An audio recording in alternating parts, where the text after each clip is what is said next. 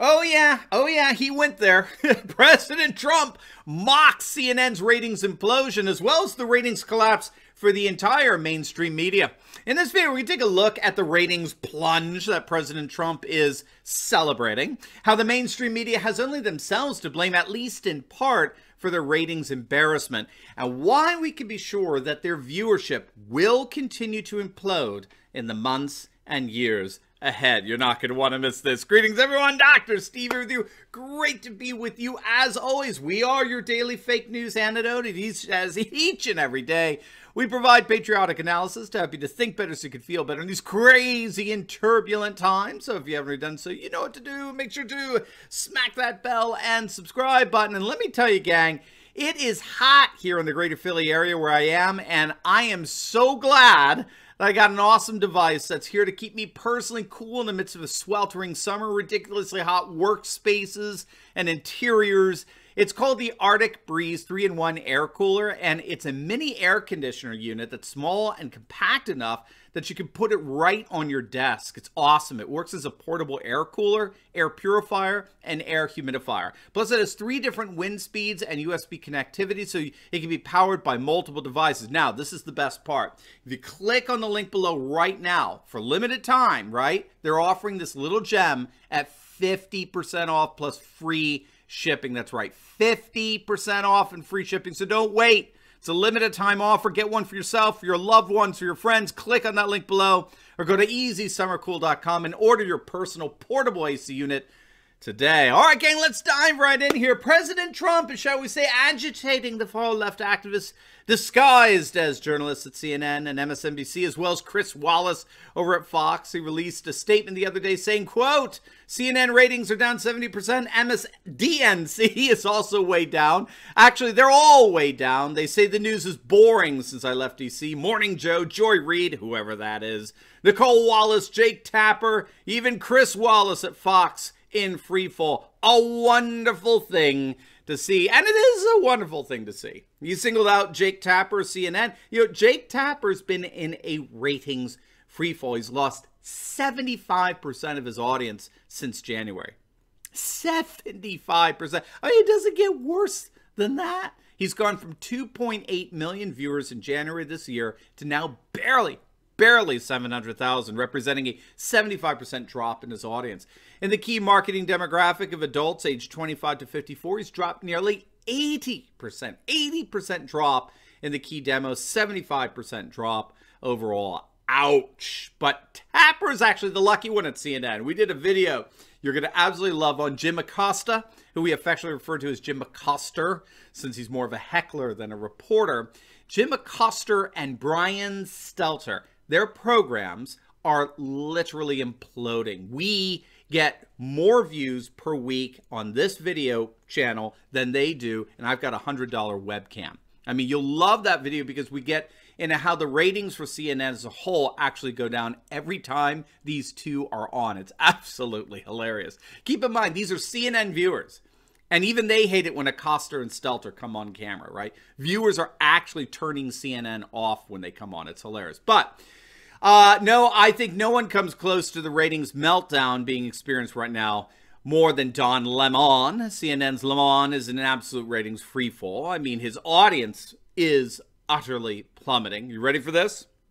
Since January this year, Lemon's viewership has dropped a staggering 77%. Nearly 8 out of 10 viewers have turned him off. Now, you need to let that hit you.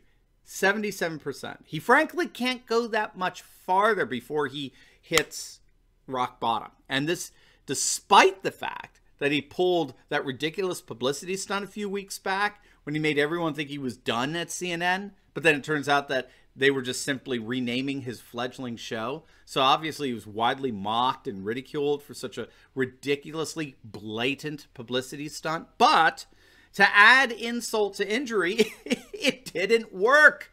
He has continued to hemorrhage viewers ever since. And it's the same for CNN as a whole. As President Trump pointed out, the ratings for the ultra-left cable news channel are an absolute freefall. There's really, when all is said and done, there's just no other way of putting it. This is nothing short of a colossal failure. It's frankly A glorious collapse in a network that continues to herald itself as the most trusted name in news. Well, the list of those who trust CNN grows thin for sure.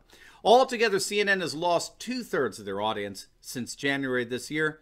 2/3 of their audience is gone. I mean, it doesn't get more devastating than that for a news outlet. So obviously, President Trump is having a lot of fun with this, watching these virulent anti-Trump political activists disguised as journalists implode in their ratings. Now, what we have to understand is that this ratings implosion is at least in part because of the mainstream media's coordinated attempt to censor President Trump, to push him out of the public arena and conspire to censor information about him because he so horrifically offends their politically correct sentiments.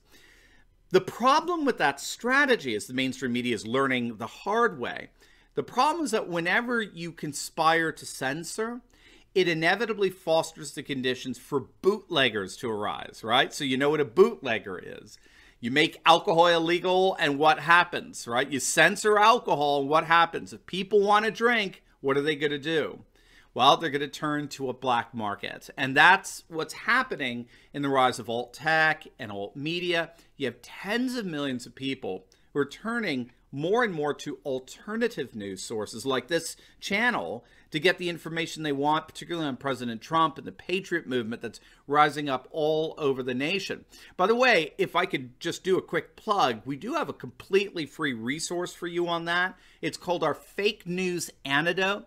It's an updated compilation of over 30 alternative news sites that I go to for my news each and every single day. They're all conservative. They all celebrate Trump and the new patriotism sweeping the world. It's yours absolutely free simply by clicking on the link down below in the pinned comments section. My gift to you. You're going to absolutely love it. But what we have to understand is that these dozens and dozens of alternative news sites that are all getting millions of hits a month, they're all springing up all over the place precisely because the mainstream media has actively and deliberately attempted to censor President Trump and the rising patriot movement that he has so inspired. And the mainstream media, literally every single outlet, is suffering the consequences of this conspiracy. But there's something even more significant going on here. It's not just a matter of, you know, a very well-earned trash talk that CNN is getting here from 45.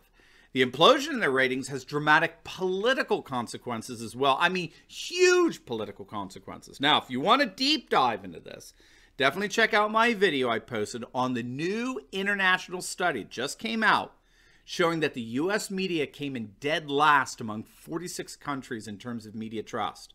That was a huge repudiation of our mainstream media. CNN, MSNBC, New York Times, they all collectively came in dead last among all international media when it came to their trustworthiness. So you definitely want to check out that video for a deep dive into what we're about to talk about here. But the uptake in all this is that scholars have long recognized that the media actually sets the political agenda for our nation. It's technically called agenda setting theory.